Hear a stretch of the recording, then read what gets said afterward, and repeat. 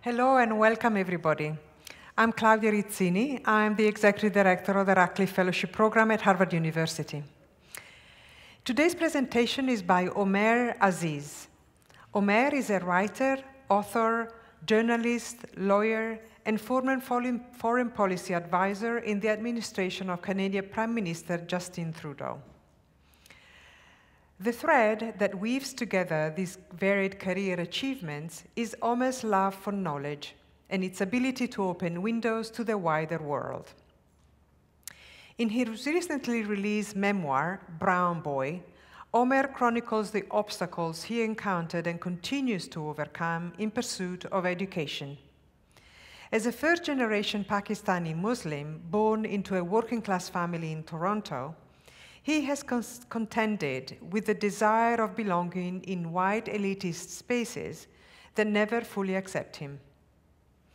Omer's story of alienation and the difficulties of crafting an identity in the Western world elucidate the rage, fear, and visceral sense of exclusion felt by those who are cast as others in society. During his time at Radcliffe, Omer is working to complete Fascism in America, a non-fiction book that interlays the personal and the political. Blending reportage and personal experiences with historical, legal, and sociological analysis, Omer crafts a modern-day retelling of Alexis de Tocqueville's seminal work, Democracy in America. Told from his uniquely multidimensional voice, Omer traces the evolution of fascism and the far right in America, arguing that liberal democracy have been and continues to be mirrored by the presence of racial supremacy.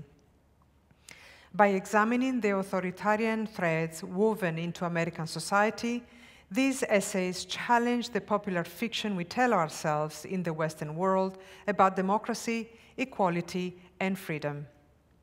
And now let's hear from our Catherine A. and Mary C. Gellert Fellow Omer Aziz.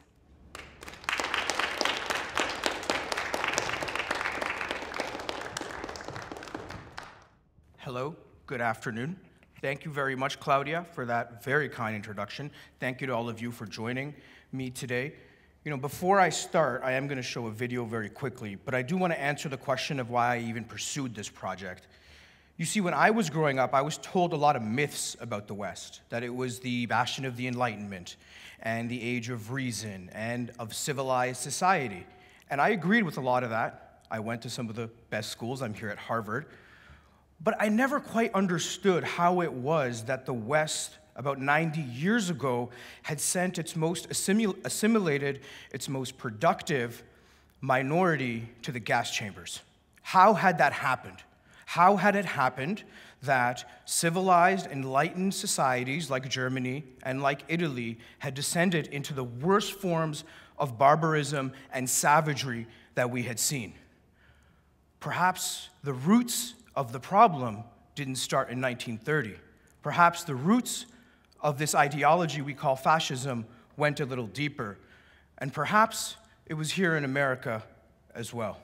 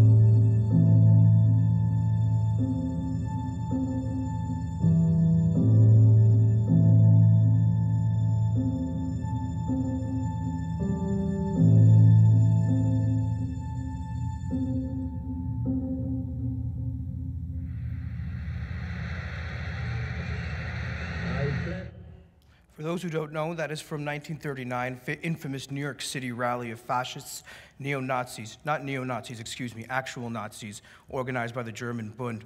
And I think some of the symbolism there's a lot that I can tell you in this presentation, but there's some things that I just have to show you, right? Because fascism operated and operates with symbology, with narrative, and with certain aesthetics.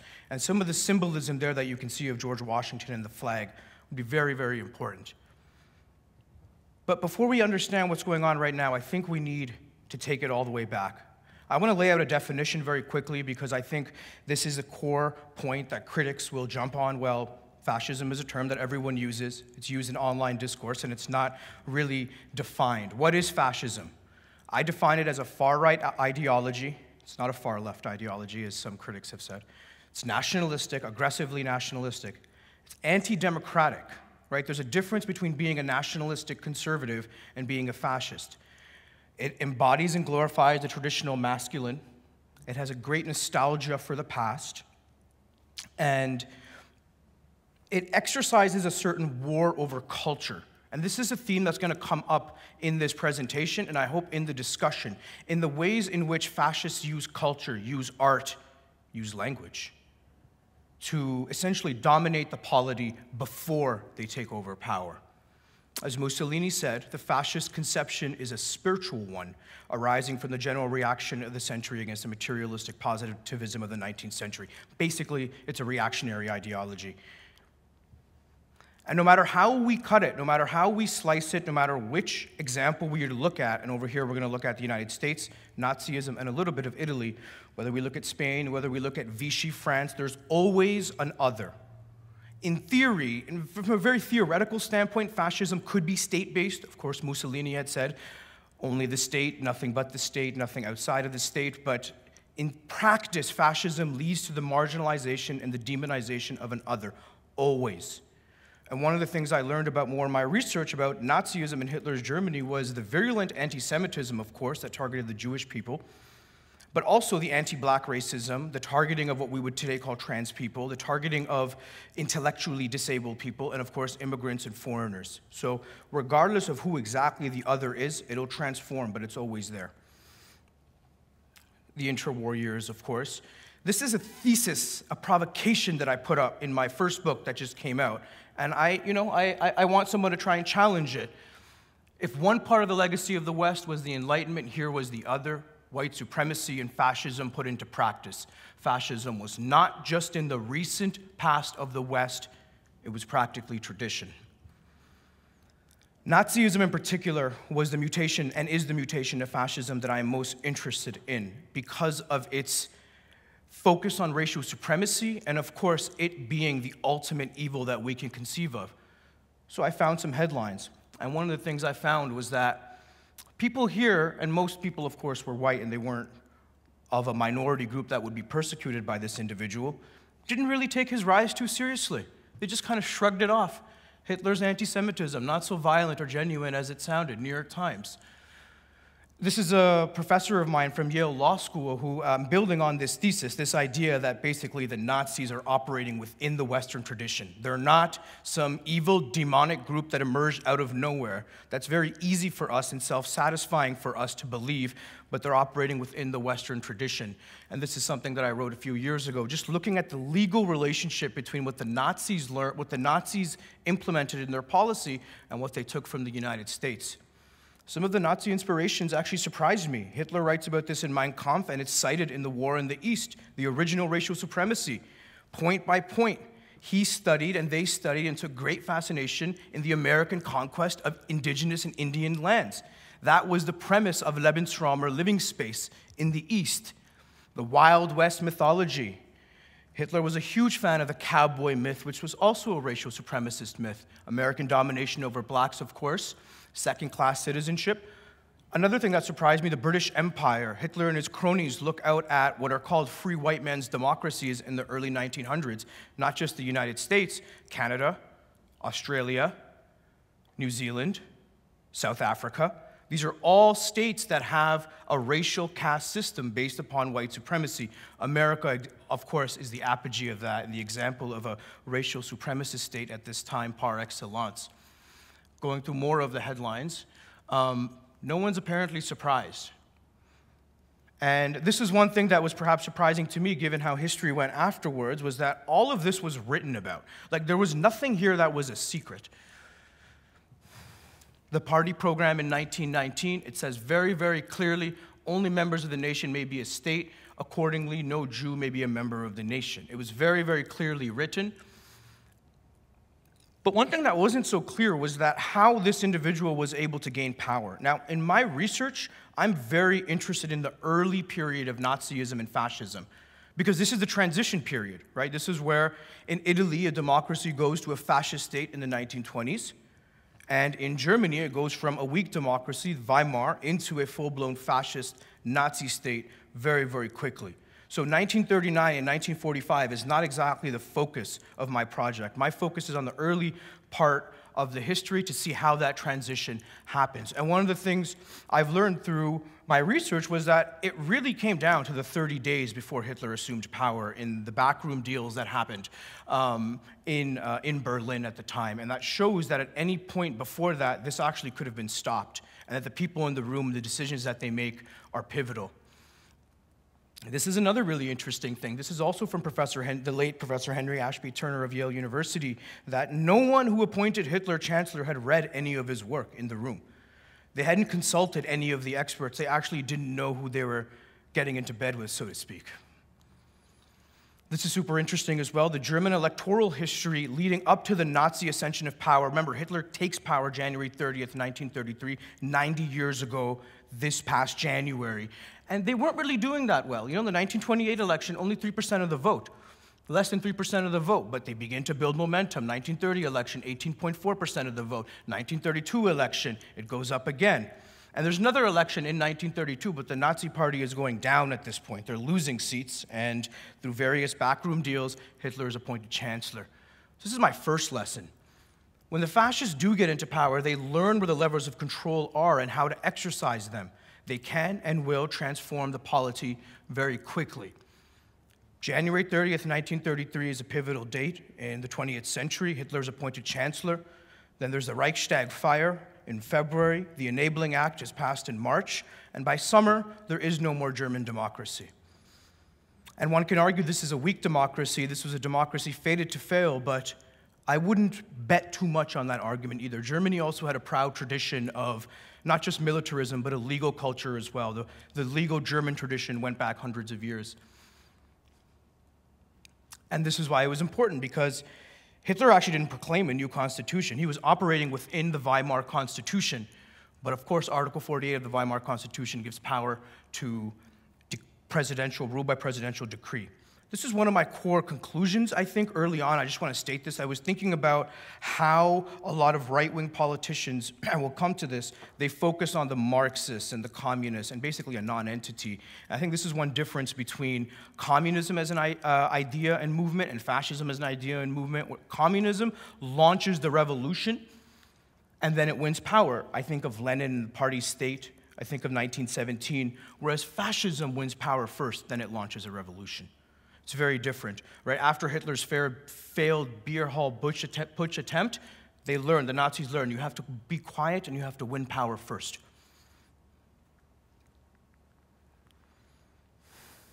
I want to go back to 1933 for a second and what the Nazis learned about America, because the common narrative is that America went into Europe and saved Europe from Nazism and fascism, which is totally false. But going back to 1933, something very interesting happens in the Prussian ministry after Hitler's already taken power, which is that a memorandum circulates among Nazi lawyers, and what are they studying and looking at in this memorandum? They're studying American race law. And the very first thing that is cited in that memorandum and in that meeting is American race law over Jim Crow. The 1933 Prussian Memorandum lays out what would become the Nuremberg Laws, the first law, less known about the flag law, which based the swastika, the national flag of Germany, and better known about the citizenship law and the blood law, essentially forbidding Jews from becoming citizens and criminalizing marriage between Jews and Germans. Very interesting encounter that happens around this time at this meeting. Dr. Mobius, who's a Nazi doctor working for the Interior Ministry, talks to State Secretary Roland Freisler. He says, "I'm reminded of something an American said to us recently. He explained, 'We do the same thing you are doing, but why do you have to say it so explicitly in your law?' Freisler responded, 'But the Americans put it in their own laws even more explicitly.'"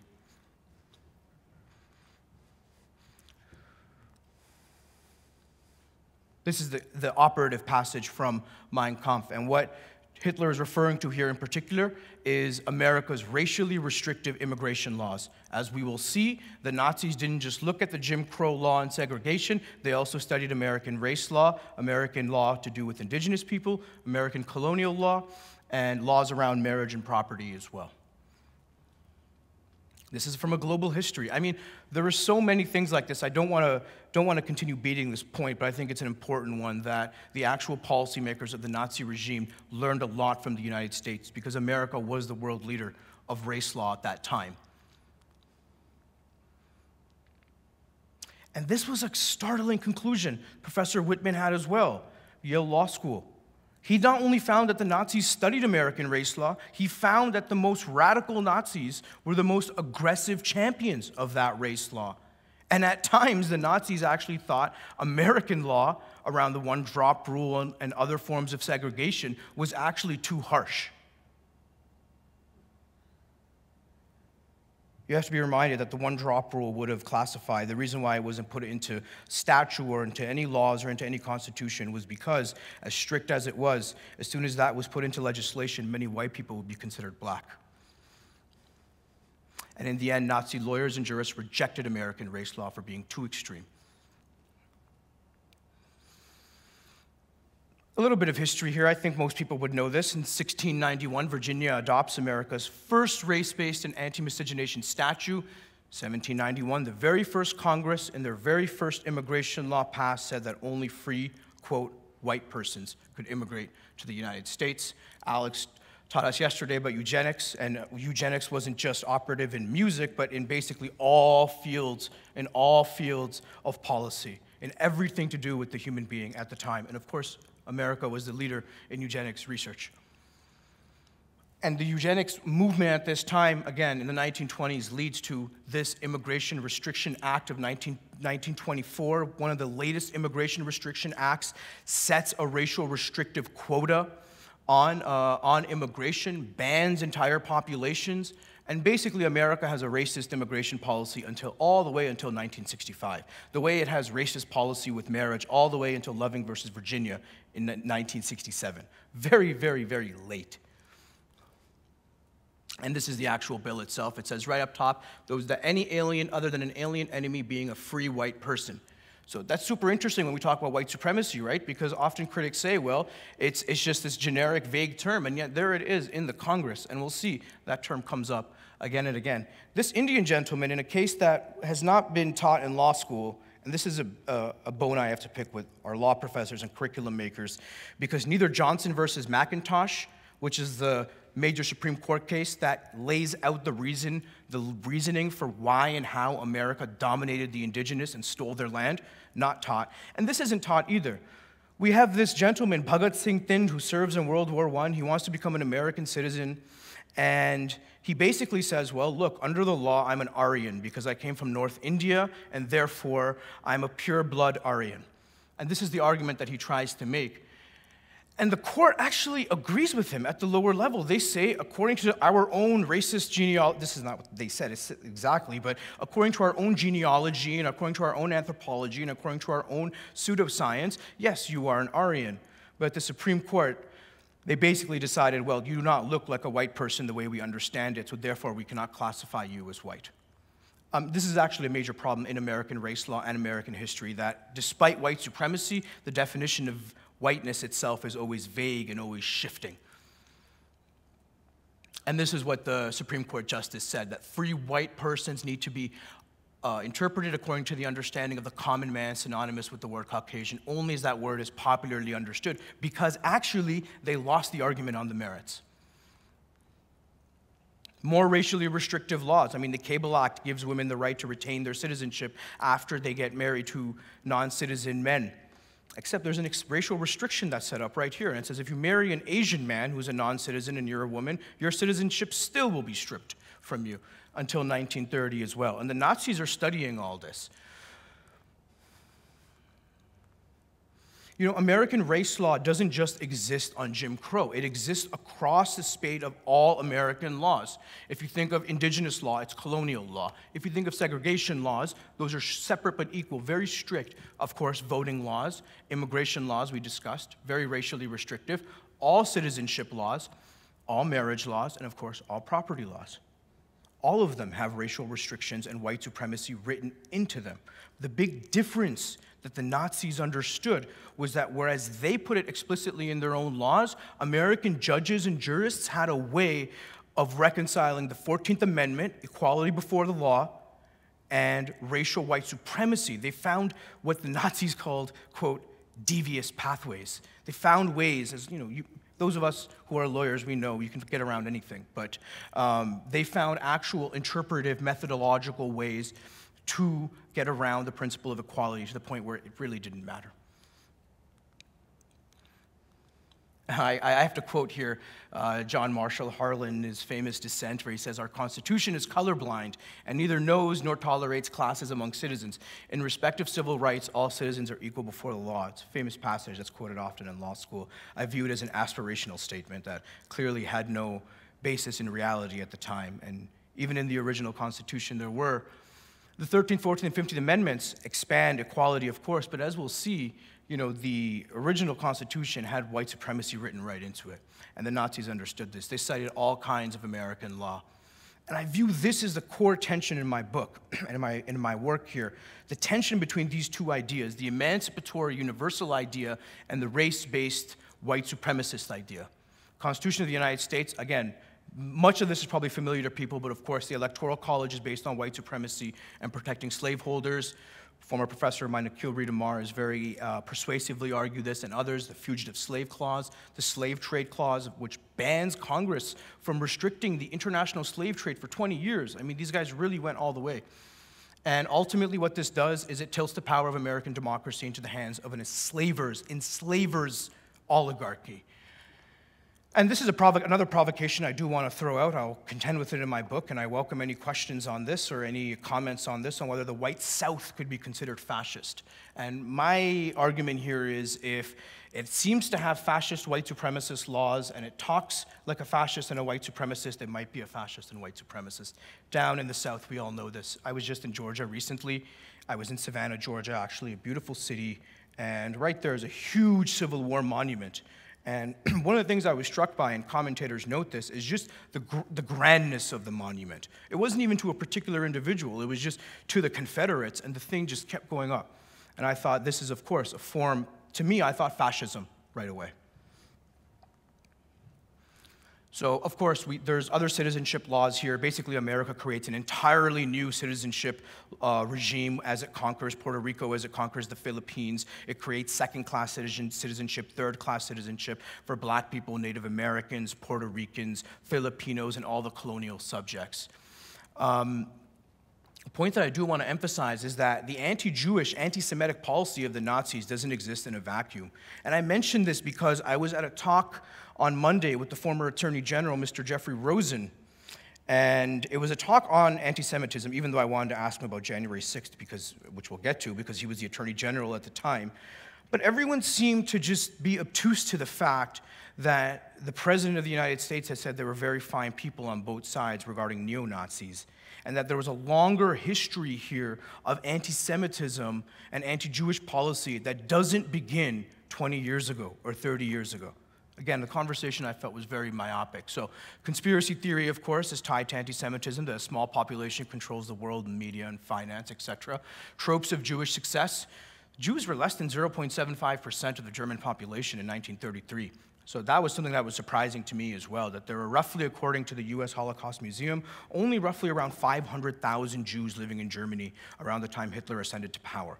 So being small in number really doesn't matter to the white supremacists. And of course, the uncomfortable fact, going back to my original question of how the West had descended into such savagery and barbarism, is 2,000 years of anti-Semitism repeated at the pulpit day after day, week after week, for centuries and for millennia, repeating the worst tropes of anti-Jewish hatred for centuries. And this was in the cultural, intellectual soil of Germany when Hitler assumes power.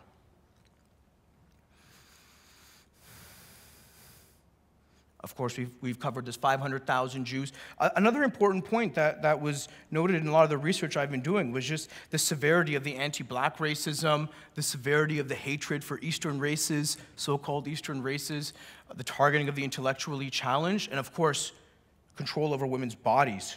Nazis began to enforce very, very strictly abortion laws in Germany by the September of 1933. Some judges would make exceptions later on for minority women, Jewish women, but it was part of their policy, their family planning policy, their policy of control over the state. You must control women's bodies. And this is a recurring theme that the fascists always, always will return to. And of course, the sterilization policy. A lot of this was taken directly from the United States.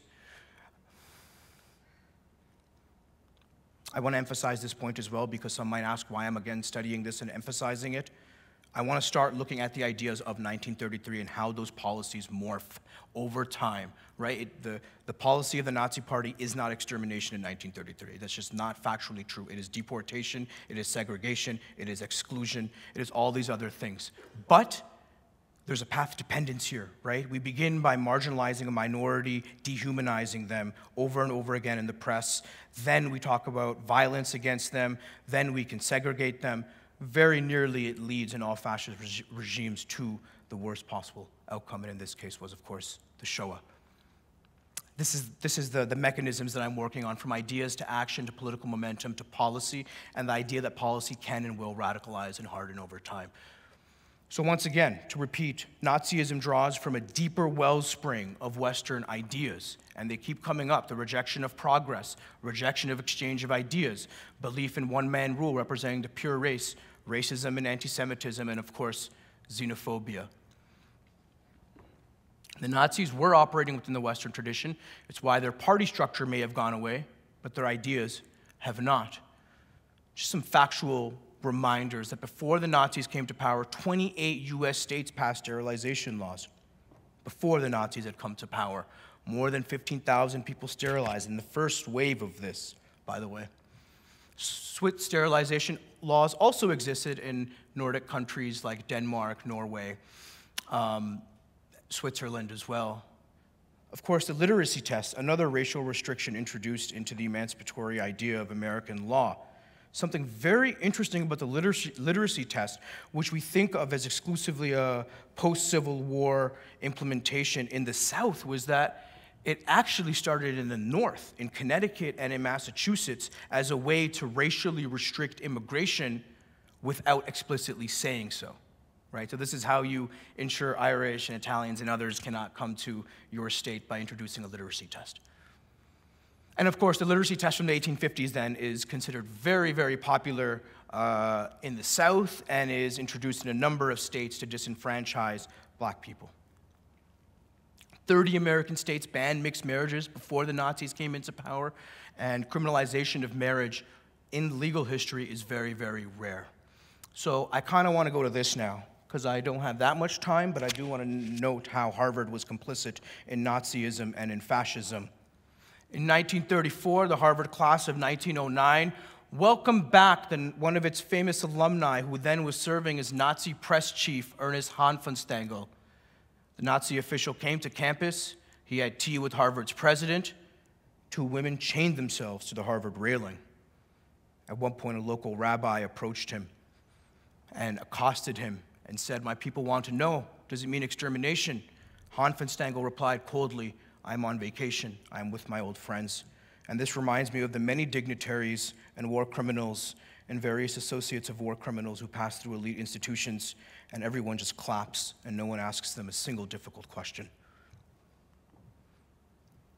Harvard Crimson denounced the anti-Nazi protests as childish And even up until 2005, you see in the Harvard Crimson rationalizations for this, justifications for this. Well, Harvard never explicitly condoned Nazism, but it subscribed to the genteel anti-Semitism that pervaded the elite institutions of the country in the early years of the 20th century. This is from the Third Reich in the Ivory Tower, and those who are interested can read more about it.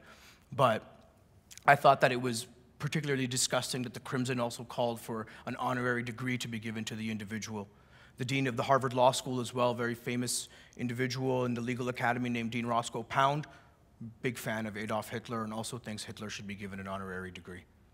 So the point here is the smartest people in the smartest institution where we are sitting as well didn't see it as a problem, right? Perhaps we should, before we even talk about a racist policy or a sexist policy or a misogynistic policy, the first people we should ask are the ones who are going to be impacted by it, not the majority white men who are sitting around making a lot of those policies. If we're going to actually introduce a voice into the narrative, it should be the one who will be impacted by it. Because I can guarantee you there were probably Jews in America at that time when that Nazi was visiting who were very, very, very afraid.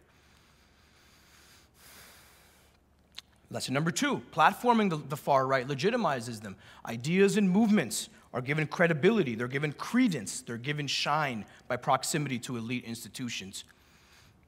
I want to come to the story of now, because unfortunately, when I came to Harvard, I would have been fine writing a purely historical work, looking at scholarship, looking at law, looking at research. I was reading Democracy in America by Alexis de Tocqueville, and he was writing about the 3 races and the subjugation of the 3 races in America, and that was the day that January 6th actually happened. But something closer to home happened as well, because apparently the Nazis haven't gone away. Just a few months ago, right here in our own very neighborhood, neo-Nazis were here assaulting, attacking students, shouting slurs, part of a neo-Nazi outfit called the Nationalist Socialist 131 Crew. Unfortunately, this is not theory. These people didn't go away, they just seem to have reassembled. And even though there is no Nationalist Socialist German Workers' Party or an Italian Fascist Party as they existed at the time, their ideas are still with us, and very easily retrievable on the internet, by the way. And the more that we in the sort of mainstream are afraid to tackle these ideas and confront them and challenge them and push back, the more these ideas fester. So this is how you have too many young white men who are turning into fascists. A recent survey by the ADL found that 85% of Americans believe at least one anti-Jewish trope. 2023 FBI report data shows that hate crimes have reached the highest level since the government began tracking the crimes in the early 1990s. And the true figures are, of course, much higher. Crimes, quote, crimes against Asian Americans and Pacific Islanders, Sikhs, and bisexual people all more than doubled. Meanwhile, hate crimes against black, white, and LGBTQ people made up nearly half of all incidents. Hate crimes against black people specifically make up nearly 1/3 of all reported incidents, the largest category by far. I wrote this piece for the LA Times recently, basically looking at the cultural aspects of fascism. Why is it that young men are turning to this? Why is it they go to Andrew Tate? Why is it they go to these far-right men's rights communities? These are disparate groups, but they share things, and it would be important to look at them as allies in their own struggle for white domination, a struggle that hasn't stopped. A number of them, anti-trans groups, Proud Boys, Men's Rights, 4chan, Andrew Tate. There are other names here that I could throw up, but for now, we'll keep those for the Q&A. The fascists are unified by their love of violence, their hatred of progress, and the sinister sense of entitlement that America belongs to them. I put this slide up because maybe there are scholars here who looked at radicalization. It just reminds me of the ISIS problem, actually, in 2015. Even though people don't really treat those two things as parallel, like if we were to look at the headlines that major American publications had with regards to ISIS in 2015, it was like, why are Muslims becoming terrorists? Why are they becoming radicalized? Is there something in their culture? Is it their religion? And yet, there are a lot of white men in America right now who are becoming fascists and becoming radicalized. So it's a major, major problem. In fact, in terms of scale, the two problems aren't really comparable, because there was a small percentage of Muslims who were becoming radicalized, but it seems that a much larger percentage of white people are, white men in particular. So again, I wasn't going to avoid this. I wasn't going to come here and talk about fascism and Nazism and not talk about how brown people and black people, indigenous people, people of color, trans people, trans kids, Sikh kids, how all of us have been jeopardized. and it keeps happening. It doesn't stop happening, in fact. It's the same story over and over and over again. And what they do is they seem to treat brown and black bodies as expendable continuously. And it's the same kind of perpetrator also writing the same kind of manifesto around racism, white supremacy, birthright theories, targeting, of course, black people, Jewish people, Muslims, and other minorities, and it does not stop. Symbiosis of street fascists and fascists in suits. This is very, very important because in 1930 it was the same thing. You had the thugs on the street enforcing the law, street justice, street law, and then you had people in the back rooms. And it was the same thing in America. You had Southern Democratic politicians in Capitol Hill, in the White House, and you also had lynchings on the street and the targeting of black people and other minorities on the street. I want to talk about January 6th very quickly because I read the January 6th report earlier this year, and what I found was a clear and concerted effort to overturn the election. It was a lot worse than I thought, actually. And this is important because, I don't want this to be a Trump-centric presentation, but of course, there is a large elephant in the room. And the January 6th thing is very important because there were clear legal plans, the Eastman plan to not count certain ballots, Trump's direct pressure on states, and then the Trump-Clark plan to take over the DOJ. This is what I spoke to the former Attorney General about. He actually didn't want to answer the question, but that's okay. The President of the United States had planned to fire the Attorney General at the time, replace him with a crony who would then enact out what he had asked to overturn the U.S. election and put Donald Trump in office. The Attorney General declined and threatened that the entire department leadership would resign if the president tried to do this. They actually drafted a letter they were going to send to the swing states from the Department of Justice saying that we can't count your ballots, we have to pause it, basically. And that would have dropped and mired America in a constitutional crisis. Again, I can probably show you better than I can tell you.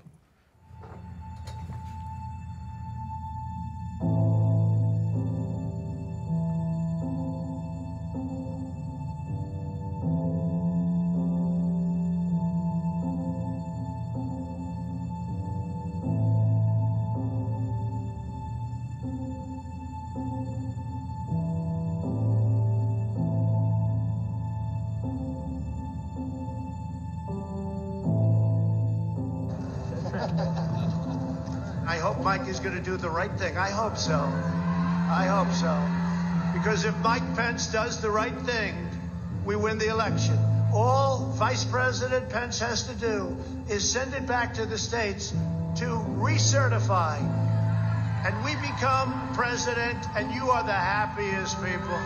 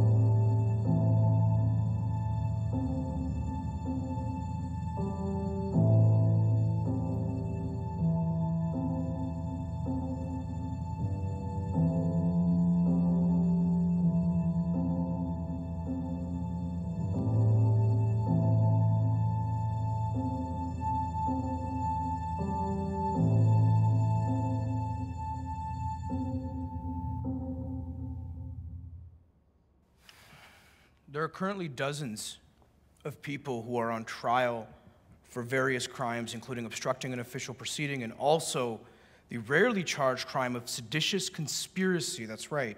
Earlier this year, Oath Keeper leaders Elmer Stewart Rhodes, who himself is a far-right fascist who actually graduated from Yale Law School, the same place I went to, few years before. And this is going to be another strand of my work in the way elite institutions have also facilitated a lot of these toxic far-right ideas. Proud Boys are on trial for sedition. Oath Keepers are on trial for sedition. I hope all of them go to jail for the great disgrace that they brought to this country and for their supporters' disregard for all of the rest of us. But I don't think that just simply enforcing the law and throwing them all in jail is going to be enough. It's an important quote because of who it comes from. You know, this is not coming from Bernie Sanders or AOC or someone that you'd expect on the left, right? This is coming from the chairman of the Joint Chiefs of Staff. It's coming from the top military advisor in the White House to President Trump and to President Biden. It's quite worrying when he looks out at January 6th and he says, this reminds him of the brown shirts and it is a Reichstag moment, referring, of course, to the Reichstag fire and the Nazi control of the regime. I'm not a fatalist. I don't believe we're destined to repeat the past. I don't believe that we are destined to end up in a fascist country or fascist regime. But I do think right now we're living in a pivotal moment where it could go either way. The fate of democracy could actually go either way. If you look at the cases the Supreme Court has taken up, whether it's independent state legislature theory, which essentially give state legislatures in the South free rein to write their own election law and disenfranchise black people as they've been trying to do now and doing for the last 50, 60, 100 years. I mean, you can go back to the founding of the country, but the modern conservative movement in the Supreme Court is a radical right-wing movement, as we have seen with the Dobbs decision. They're probably going to get rid of affirmative action as well. Justice Thomas, who should be impeached from the Supreme Court and should have been impeached a long time ago, has even argued that all of the equal protections in American law should be removed, so all the protections on same-sex marriage. But we do have tomorrow, and we do have the next day, and we do have this moment upon us now. And I think that we need to refocus and redouble our efforts on saving American democracy. You know, one of the things that I did during my Radcliffe Fellowship was I started a podcast as a way to have conversations with different people, got to interview some of my co-fellows and some greats like Professor Noam Chomsky, who said that he too was worried about the fascist threat to the United States. Why does QAnon get large-scale social support? Why do people join these movements? These are important questions, and I think if you look back at the origins, what you find is a substantial breakdown of the social order. And in fact, there was someone he was more afraid of. Fear actually isn't the right emotion. But there was someone he was more worried about and that I am more worried about than Donald J. Trump, and that is the current governor of Florida. The current governor of Florida does espouse a white nationalist message. He does espouse a position of cultural war. He does espouse a position of targeting the most vulnerable population in America, which is trans children right now. He does espouse militarism. He does espouse many of the themes and the ideas that I've seen coming up. The saving grace of Trump is that he's a clown. This man went to Yale and Harvard. So I've got some ideas, and I'm going to, hopefully in the last third of my book, I'm going to have interviews with various leaders, activists, members of Congress, their staff, to try and get like the best ideas that we can get on how do you actually save American democracy. And there's some like legislative things, you know, expanding voting rights, that's super important. I think campaign finance reform is super important because otherwise America will always be beholden to private interests. Antitrust enforcement, really important. We're seeing this right now in the monopolization space and tech space. Transparency laws, I think we need to rebuild public trust between people and the government after 20 years of war and lies. It's very, very important. Those of us who have been dealing with, you know, we have research assistants, young people. We know that young people right now are extremely distrustful of government and of policy and of any kind of institutional leader. So transparency laws would help with that, maybe banning the practice of Congress people trading stocks, which they do, often on inside information. And again, creating the sense that America is for everyone. I do think the last point is the most important one, and I'm in a room full of scholars and artists and scientists and writers, and I think that we and lawyers, we must win the battle of ideas.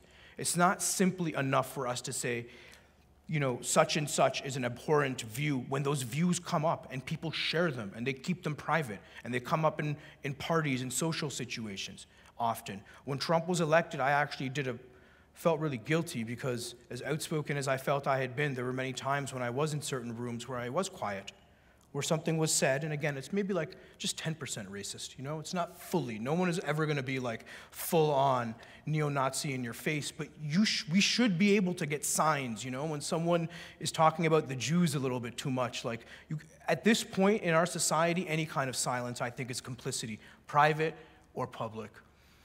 Enforcing the law, of course, again, coming back to this, I think we need new narratives, we need newer histories. Our law schools need to teach accurately in other cases, not just the usual cases, and we need to really reform our pedagogy. We need to reform our pedagogy to ensure that people are actually learning true history and our values are being passed on. Finally, in a room full of writers, I want to say this: we must focus on the language. There's a great war going on over the language right now, whether it's the word woke. They attack us for being woke, which is just, you know, a term that means basically you support racial equality and gender equality, right? If that's what being woke is, we should all be woke and awake, right? If you think of the great battles over trans rights, I mean, it's really not a battle, it's an assault by the state and certain politicians. That's also a war over language. Language is going to come up again and again and again in how we define things. And one of the most insidious and dangerous things I learned in my research on Nazi Germany was the way in which propaganda, the leadership, Joseph Goebbels, how they subtly began changing the language. Subtly. It was like over time, like a word would change. You know, pseudonyms would be introduced. Vague terms would be introduced. You know, an evacuation, what it means is a deportation camp. A labor camp to refer to an extermination camp. And there's a great book called LTI by a Jewish writer, German Jewish writer from the 1930s, Victor Klemperer, who talked and traced in his diary the ways in which language changed very subtly to the point where one day you wake up a decade later and you don't even have the language to argue for your own liberation. Now that's a point where it's too late.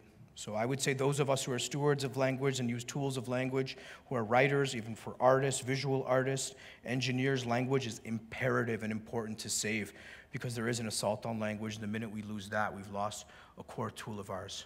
I'm Omer Aziz. Thank you for joining me today for this presentation, Fascism in America. I look forward to hearing your questions. Thank you.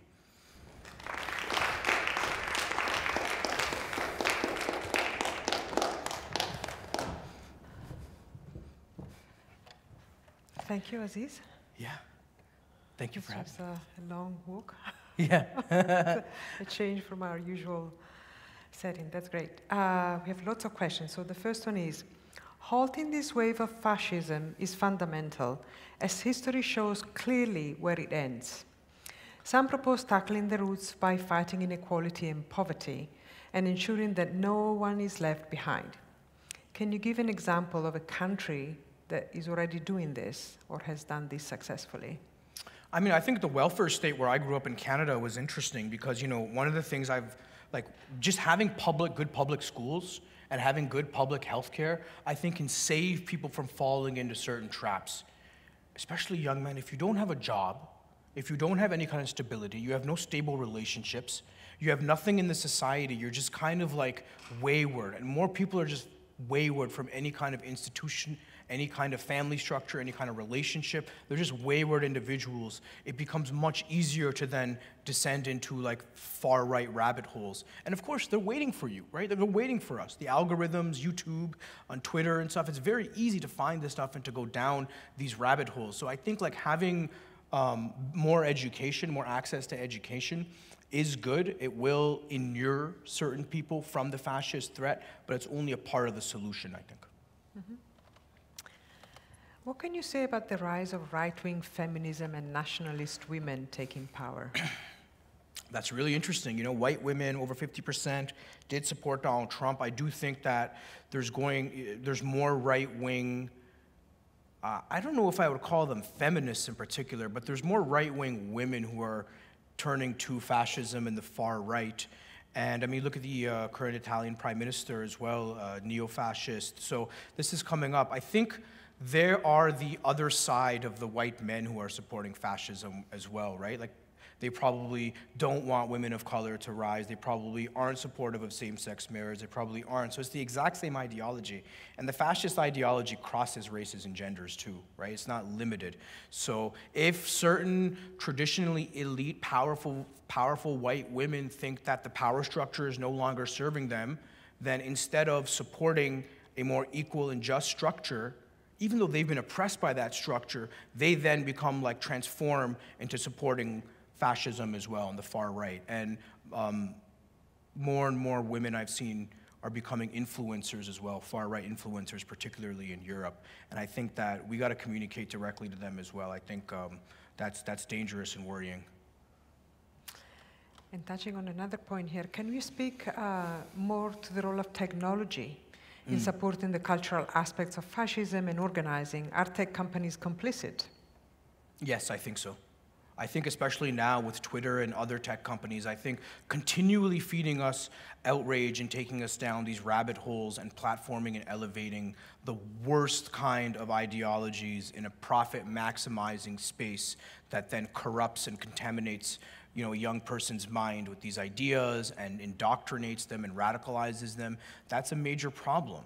I mean, you look at TikTok, for example, right? Like TikTok in Canada, in the West, and America and Canada and other countries basically just feeds kids garbage all day long, you know, on endless loop. And it's a very powerful algorithm. And there's a lot of far-right hate on TikTok as well. But TikTok in China, there's like, you know, filters already set up, like kids are given educational content. And again, does this mean I support the state intervening and setting up filters? No, but it means we can create certain algorithms and structures that are more beneficial for our society rather than harmful, that polarize us, make us hate each other, fear each other, and allows a far right-wing agitator to basically pit us against each other and win power. And remember, America's ruled despite all the oppression of minorities, America rules by minority power, which is to say you don't need 50% of the vote to win. You don't need 51% of the vote to win. You can win power by having 45, 46, 47% of the vote and winning certain swing states.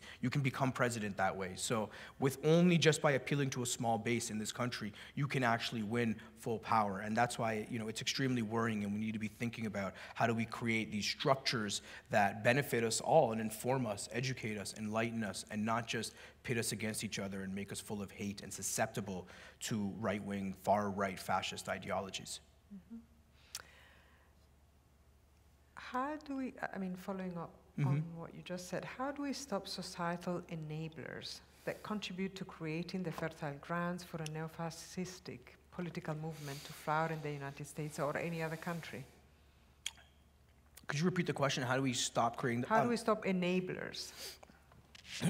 You know, I think of these like concentric circles, like at the very far end might be, you know, the intellectual right-wing fascist, and closer might be the person who's like an activist, and then the closer into the circle is the person who's going to be actually taking the guns to the Capitol, and the closer into the circle, and all these people kind of work together, you know, whether they realize it or not. And I think for the enablers on the outside, for the intellectual supporters and for the professors, we again have to make sure that we're contending and responding to those ideas. I mean, Charles Murray came and spoke at Yale when I was there as well. It was like, you know, there was a lot of protest, there was a lot of back and forth, there was a lot of heat, but no one actually just challenged his arguments and said a lot of this is BS. A lot of this doesn't make sense. A lot of this isn't based in truth. It's just eugenics repackaged and claiming that black people are genetically less intelligent. And again, there are all these, remember the devious pathways. As we know, there's ways that like thinkers can get around being explicitly racist, and for those of us who are also thinkers and writers, we have to make sure we challenge them on it and respond in kind as well. I also think for younger people, like this is our world now, you know?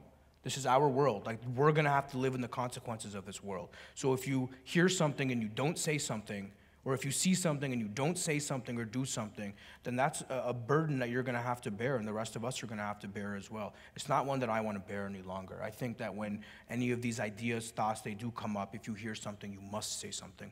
I mean, it's only another person for so long. Very, very quickly, it'll be you.